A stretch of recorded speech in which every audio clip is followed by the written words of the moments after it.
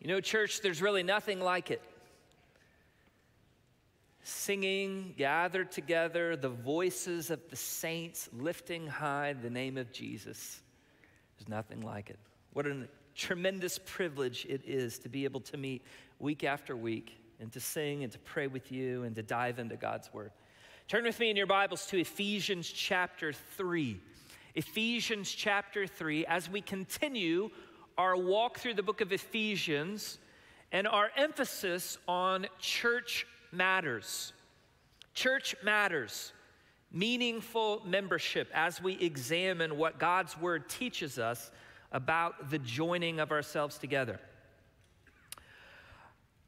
Paul, for the second time in the book of Ephesians, gives us, in this case, two really long, winding sentences in chapter 3, verses 1 through 13. This time he broke it into two sentences. It's long and it's winding.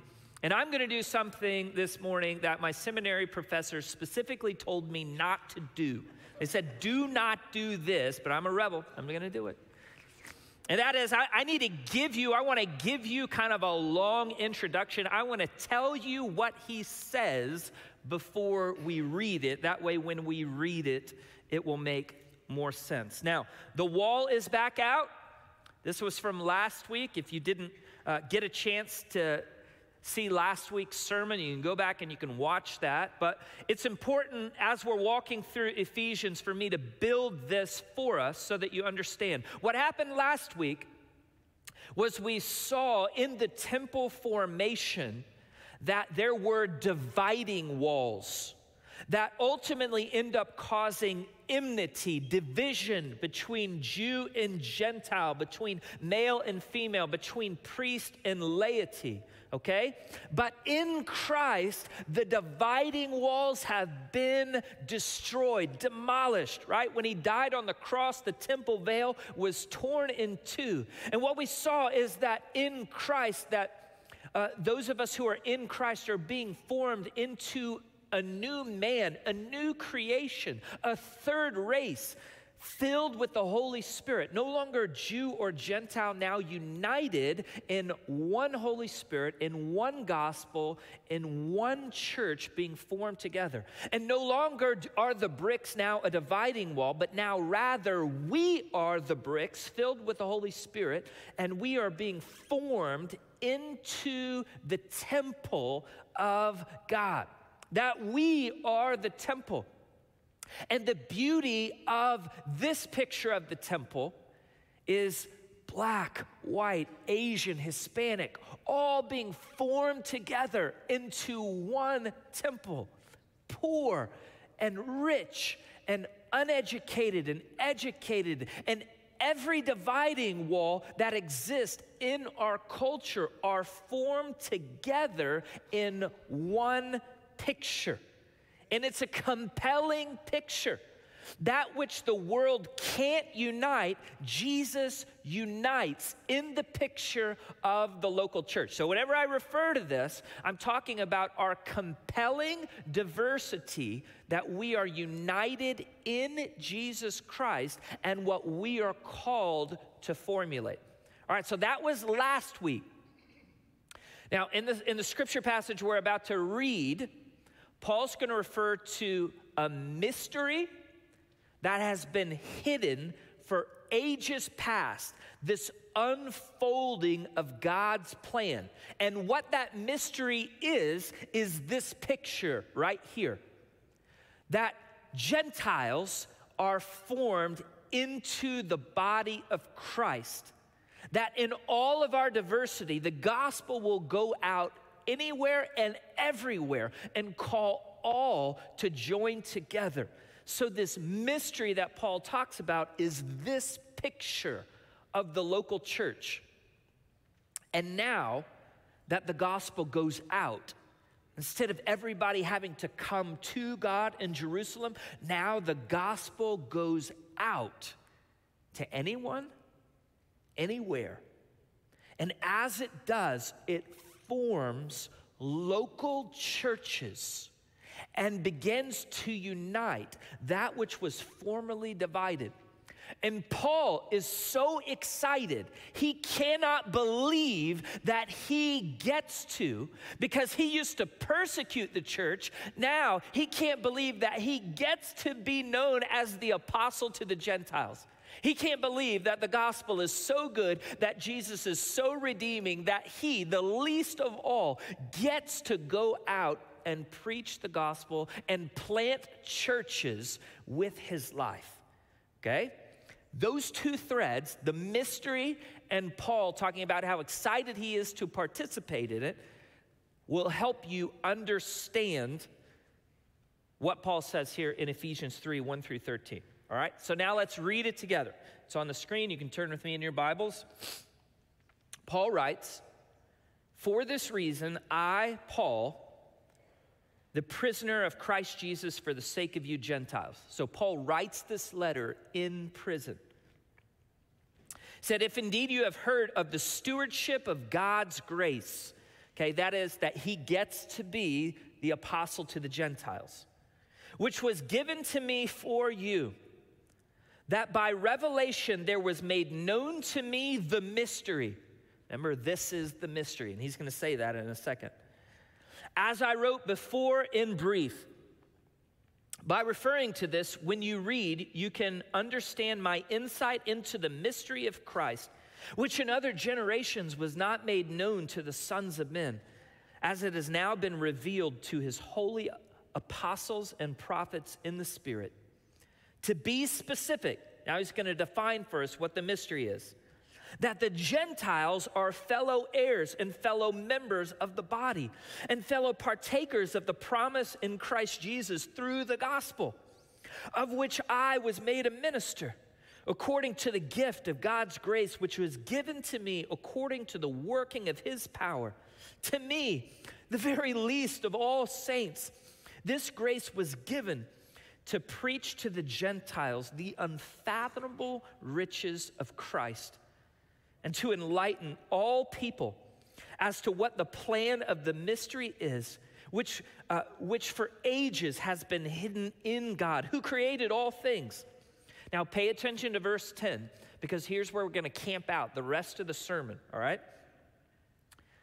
"So that the manifold wisdom of God might now be made known through the church to the rulers and to the authorities in the heavenly places. This was in accordance with the eternal purpose which he carried out in Christ Jesus our Lord, in whom we have boldness and confident access through faith in him. Therefore I ask you not to lose heart at my tribulations on your behalf, for they are your glory." Will you pray with me? Our Heavenly Father, we are so privileged. The Old Testament saints longed for our day when we could gather anywhere as your sons and daughters around your word to sing your truth and to pray together collectively as your body, as your bride, the living temple. God, we know that there is a special, unique, incredible power when we gather together and when we pray and when we sing, that your Holy Spirit shows up in an incredible way. And we pause to praise you for that, to thank you for that. The way that you minister to our hearts no matter where we are, the way that you lift our head, the way that you call us forward. Father, we pray right now this morning that you would help us to have a deeper understanding of your word and what you are calling us to be this morning. We pray that in Jesus' name. Amen. All right, imagine with me it's Sunday morning, but you don't have to wait for the alarm clock to go off because the kids have already shook the bed and said, get up, it's church day.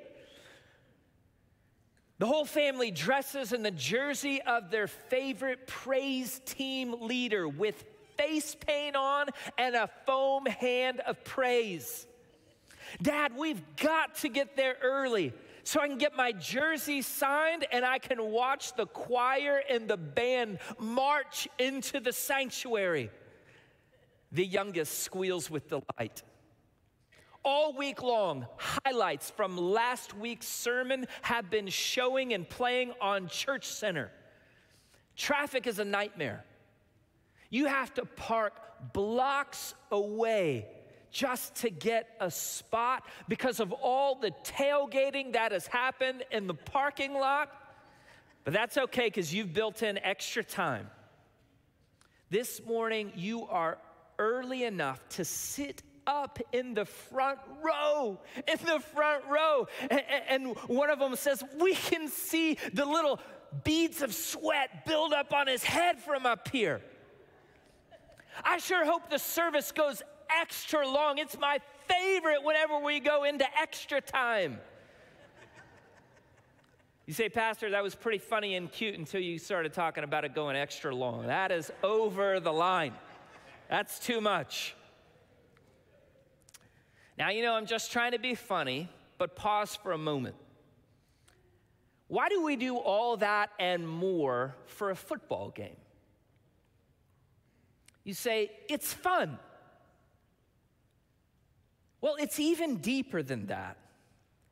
See, truthfully, there is a community, there is a fellowship, there is this connectiveness whenever you gather together and you cheer for your team. But also, we would say there's an importance to it. It matters. There's nothing quite like affecting the outcome of a game. When all the fans gather together, cheer in unison, shout in unison, and affect the outcome of a game. Now, I went to Texas A&M. There you go. I can always get my whoops. Where we are known as the home of the 12th man. True tradition that every student stands the entirety of a football game. Now, this tradition is passed down because it's actually a true story that in the 30s, when football teams were a lot smaller in number, there happened to be so many injuries that occurred on the field at a time that the bench began to get depleted. And a student came from the stands and went and sat on the bench. All right, he never entered the game, but he was so ready to enter the game that he came in and he sat down. And it's that tradition that has caused the Aggies as the 12th man to stand the entirety of the game. And there is nothing like it when your entire crowd, when your entire stadium comes together, 100,000 people, all shouting at the same time. When we're on defense, we're whipping our towels and everyone is yelling at the top of their lungs, and there is nothing like that home field advantage affecting the outcome of a game. Guys, that is just a drop in the ocean in comparison to what verse 10 tells us occurs every Sunday morning when the church of God gathers together. That when we sing together, that when we pray together, that when we give together, that when we gather around God's word to hear a word from Him, that when we unite, this picture of that which the world can't unite, but when we unite together, this diverse, compelling unity gathers together. It is unlike any other. Verse 10 tells us, look at verse 10. It's on the screen. Verse 10 tells us that the church is the manifold wisdom of God. the church. The manifold wisdom of God on display to the rulers and authorities in the heavenly places. Now try and wrap your head around that. The Bible gives you, at times, just a little glimpse of a heavenly drama. That there are angelic creatures that look upon the earth as a drama unfolds. Angels, demons, Satan, authorities that are in opposition to God, angelic creatures and hosts that we don't even know about are watching the earth as a cosmic drama unfolds. As God made man in his image, and then they rebelled. Is the Son of God becoming one of them?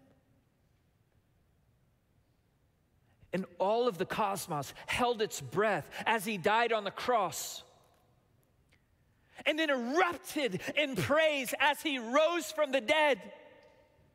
And now they're watching as the gospel goes to the ends of the earth, and as the gospel causes those who were spiritually dead to come to life. And as the gospel covers the earth, it forms these pockets, these communities of that which the world could never unite, that which the world is always divided. The gospel forms these communities that we call the local church, and as they gather together, the cosmos, angelic beings and authority look on with great anticipation and curiosity. No angel was ever saved from their sins. They look upon, and verse 10 tells us, the manifold wisdom of God is on display in the local church. This right here. Look around. Us. This gathering is the manifold wisdom of God. That when we sing, when we pray, when we gather around the Word of God, heavenly hosts watch with anticipation. For thousands of years, kings and authorities have tried to stop the gathering of Jesus' people.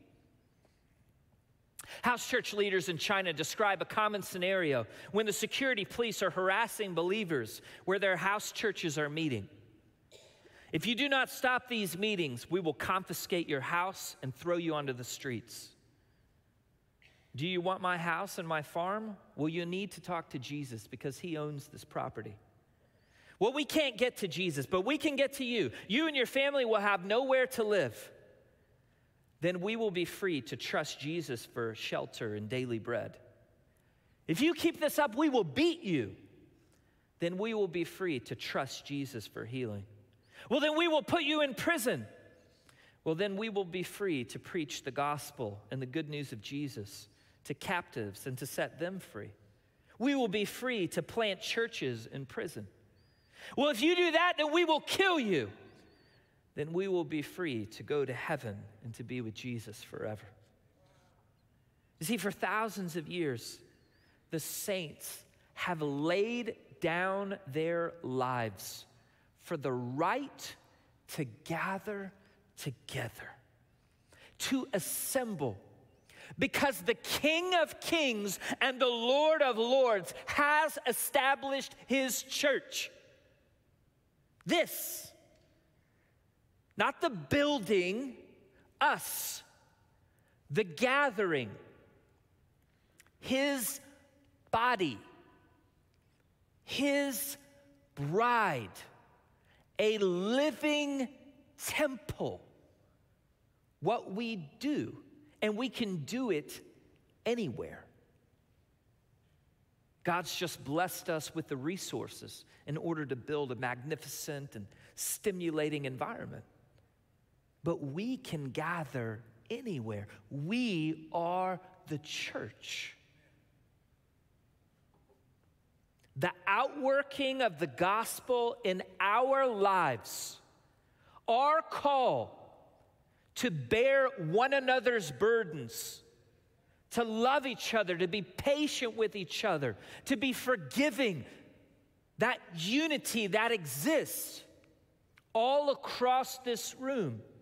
And as the gospel goes out, for us to unite in purpose and to shine our light collectively as we take the gospel to our community, to our neighbors, as far as we can go. The Bible says that that is the manifold wisdom of God on display. How magnificent is that? You see, what is so compelling, church, is that we are not fans, we are the game. We are the game. We are on the field. What we do matters that much. And this morning, it stretches your mind. Do you think about the local church in this vein, in this manner? When you got up this morning, did you contemplate that heavenly beings are anticipating the gathering of us together because God's glory is on display when we gather together? I mean, you guys are going to get me pretty excited about this church thing. Guys, church matters. It matters. And if you genuinely read the scripture, you will be greatly stretched about how we view gathering ourselves together. Now, there are two applications that I want to unfold out of this. First, there is a collective purpose that you can't do alone. In fact, God intends for you to find that purpose in the body of Christ.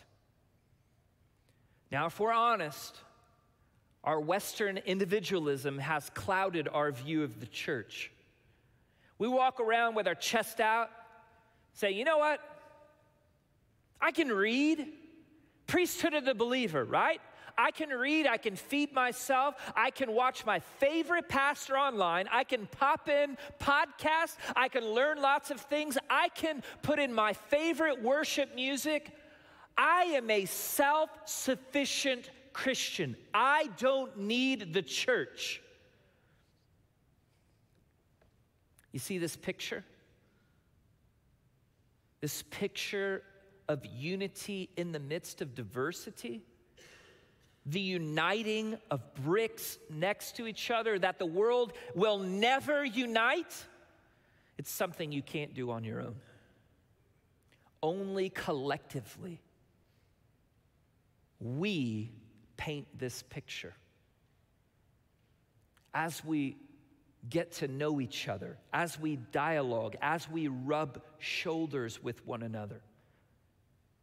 It's why I'll press you always to get into a growth group, that you just coming in and meeting with just your little family unit and leaving, it doesn't ever accomplish this picture. We call this discipleship. It's what happens when believers rub shoulders and walk step in step with one another. And you can't accomplish this on your own. Secondly, what we do together as the gospel shines out from here is far greater than anything you could ever accomplish on your own. Our light together is brighter than your single candle. Let me give an example. Just last week when we had our Yucatan fundraiser for our youth mission trip that's going there this summer, we raised $8,000 together for lunch. All right, the most we've ever raised. Now, we did that collectively. But what you must understand, it's so much more than just about the money. You see, we've had a partnership with pastors and churches in Yucatan that's developed on 18 years. 18 years, churches partnering together, planting churches, encouraging and building the body. We go continually year after year, and it shines a bright, bright light. Something that we do together. And we have those partnerships all over the globe, in India, in Moldova, in Uganda, and even here locally with our local mission partners at Hill Country Daily Bread, at Take It to the Streets, at all these different partnerships that we have. We do that together. And when we do that together, it's brighter and it's greater than you could ever imagine. You don't have this purpose. It's the beauty of the local church. Paul is in prison, writing this letter, laying down his life for the local church, and he writes in verse 13, "Don't you consider my afflictions a worry at all?" I don't want you to worry one iota about the afflictions that have come upon me. Why? Because he is so excited to pour out his life as an offering for the local church. For the local church. Because the local church is the gospel made visible. It is the glory of God on display. The Apostle Paul says, I am happy to pour out my life for the local church. It matters that much. Listen to me. You are called to find a purpose that is so much deeper than your individual gifting. You are called to find that purpose in your connection to the local body of Christ. And Scripture teaches you that you have been given spiritual gifts that Christ has uniquely gifted you for the body and the way that that fits together. And then what we can do together as a body is greater than anything you could ever imagine. There is a purpose in us being together. So now let me press you. Do you believe that it is your responsibility to build a healthy First Baptist Boerne? Your responsibility. Not that's the pastor's job. Is it your responsibility to build a healthy First Baptist Boerne? Secondly, an application from this text, there is an underlying issue that I need to talk about that undergirds the way that the Scripture speaks about the local church. And it's going to step on your toes a little bit, so here we go. There is an authority in the local church that is contrary to our Western mindset. An authority in the local church. What's the difference between a Bible study and church?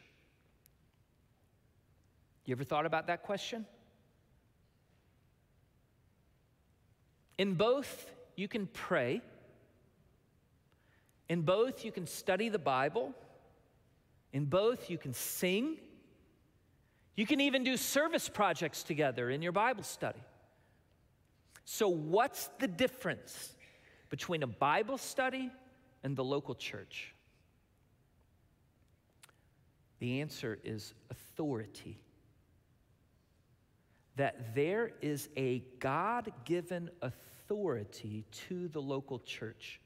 In your Bible studies, you can come and go as you please. You can say, you know what, this isn't my favorite study. I think I'm going to try a different class, or I'm going to sit this one out, okay? You can move in and out. But once you begin to step into and join a local church, You are simultaneously submitting to, voluntarily, an authority when we gather. You are joining a body and you are submitting to an authority of the local church gathered. An authority that you allow in your life. The local church has the ordinances given by God to the local church. The first of which is baptism. The declaration, it is a picture of the gospel. That we as the local church get to picture the gospel by saying, I've been born again. Dead into the water, raised to newness of life.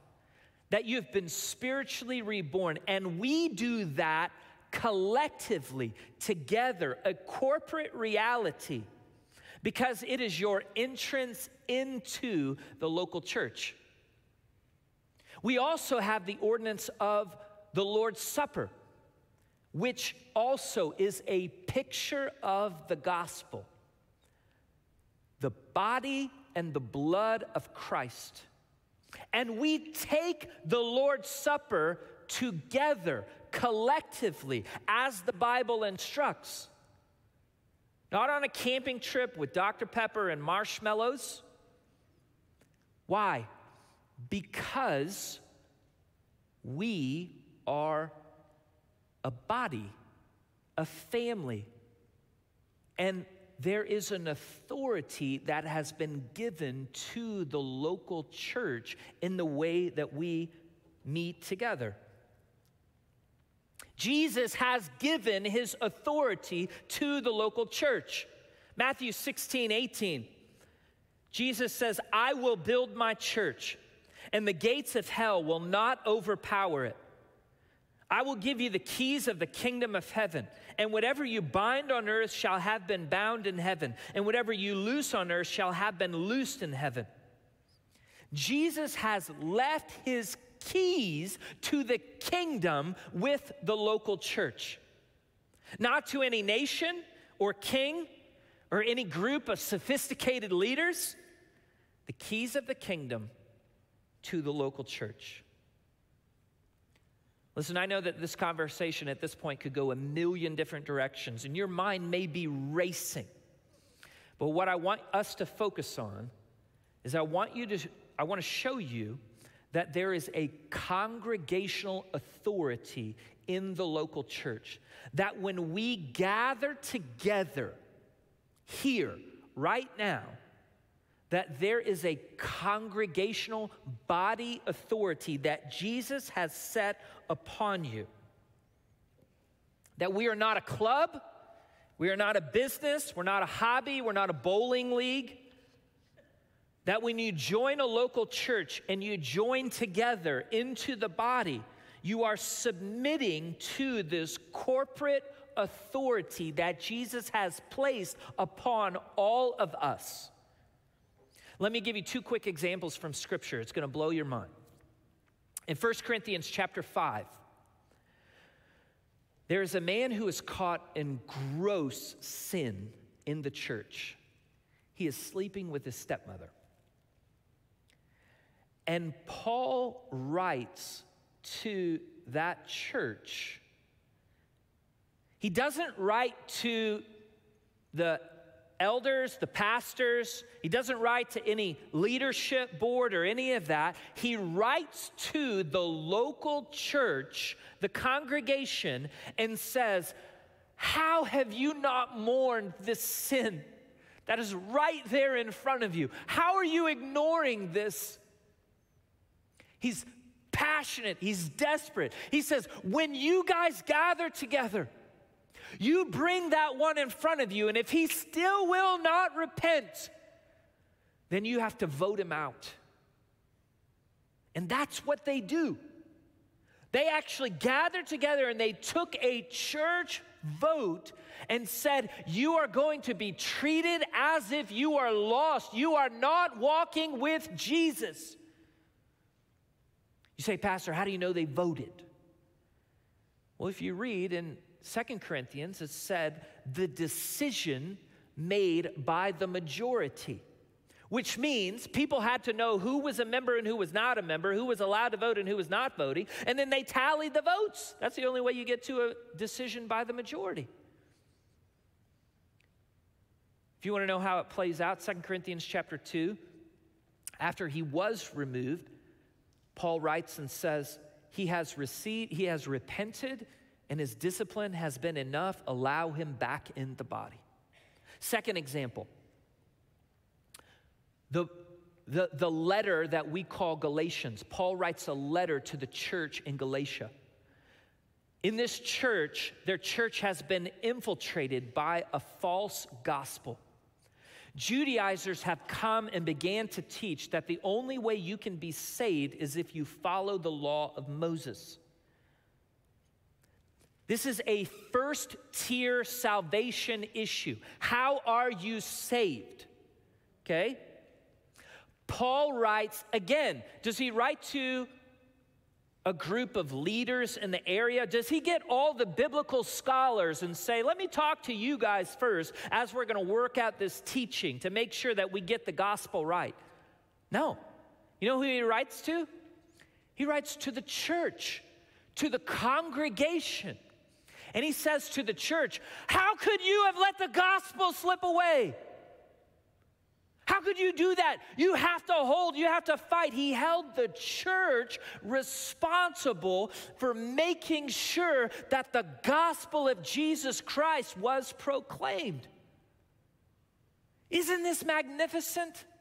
That when we gather together, that there is a corporate authority, that we hold one another accountable, that we unite together, that we do the one another's to each other, that we bear one another's burdens, that we pray for one another, that we are patient with one another, that all of that exists, and that the congregation has the authority and responsibility to make sure the gospel is preached. So now do you see why the Bible begins to stir up and to teach how important, how magnificent is the gathering of the local church? We're not just a club. We're not just something you kind of move casually in and out. It's not something you can say, yeah, take it or leave it. You know, I can watch podcasts. No. There's a purpose. There's an authority in what we do every Sunday, the first day of every week as we gather to celebrate the resurrection of Jesus Christ. The gospel made visible, the manifold wisdom of God on display. Now, I know what some of you in the room are thinking this morning. You're thinking, Pastor, it's my first Sunday, and that is pretty intense. You know, I just came to see if there was a spot in the choir, and suddenly you're talking about. It reminds me of a time I had a buddy went on a date in college, and he came back just weirded out. And he was like, she wanted to talk about how many kids I wanted on the first date. Let's take a step back, right? So look, I know that there are many different flavors of churches, that we are not everyone's cup of tea, okay? I also know that you have family, and that there are so many different dynamics of joining a church and getting plugged in and making sure you're fed and you feel comfortable and you've got your space, right? So I get all of that, all of it. But here's where I want to press every single one of us. Once you have tasted and explored, once you've gone on many dates with churches, all right? And once you get to that spot where you figure those things out, At some point, you have to stop dating the church. At some point, you have to stop dating the church. At some point, you have to, it is right for me to press you. I don't know if it's your first time here. We're just glad you're here, right? At some point, it is right for me to press you and to show you and to disclose the incredible picture that the Bible paints for the local church and what we are called to be about. At some point, it's right for me to look you square in the eyes and say, do you believe it is your responsibility to build this and to help us and to go and to shine our light together? Are you willing to fight for her? Are you willing to find your purpose in our corporate purpose? At some point, it's right for me to press and to say those things to you. During VBS one year, a pastor's wife stumbled upon a great picture of what the church is. She was teaching her second grade class, and about an hour before dismissal, a young man came in. He was a visitor, and he only had one arm. His name was Josh. And while she began to teach, you could imagine her mind raced. She didn't get the ability to prep the class or warn them, make sure that they were going to receive him kindly. And in her mind, she was nervous. I hope none of the class members say anything inappropriate that would discourage him. She nervously and cautiously finished up her lesson. And as she began to close, she said to the class, hey class, let's finish the way that we do every week. And she said, let's form our churches. So put your hands together, and here is the church, and here's the steeple, open it up. And to her horror, she realized what she had done. She was worried about all the other kids, and she's the one who had, and she stood there silent. Right there in that quietness, the little girl who was sitting next to Josh took her left hand and joined it with Josh's right and said, hey Josh, let's form the church together. Church, if there's anything I'm saying to you this morning, that's exactly it. Let's form the church together. And if there's anything I want you to say to another on the other side, all across this building, it's let's form the church together.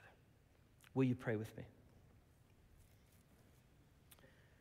Heavenly Father, we thank you for this picture of what you are doing in our lives and what we are doing together as the local body.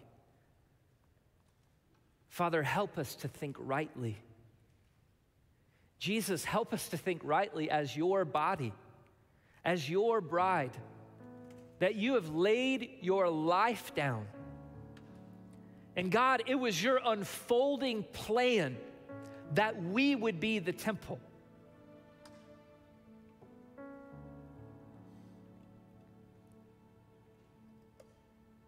Father, we want to love your church well. I pray all across this room that individuals would know their spot and their purpose in the body, and that we would dream together about how to better care for one another and how to reach out into our community together, collectively, shining the light of Jesus Christ, all for the glory of your name, Jesus, so that all might know what you've done in our lives, and that they too can join and be born again. We pray all of this in Jesus' name, amen.